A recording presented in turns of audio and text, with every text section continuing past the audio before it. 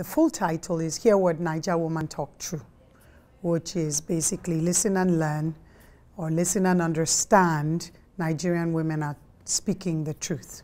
So there's pathos, there's humor, there's incredible wide range of feelings. If you don't laugh, you're gonna cry. In the first part of it, it has a lot of humor and it deals with issues where women themselves have oppressed other women.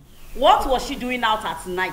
Why was she walking alone with a man? Why was she not at home in her parents' house? What was she looking for? Ashewo! And then the next 1/3 of the play shows heavy issues. The last half is asking women to take a stand.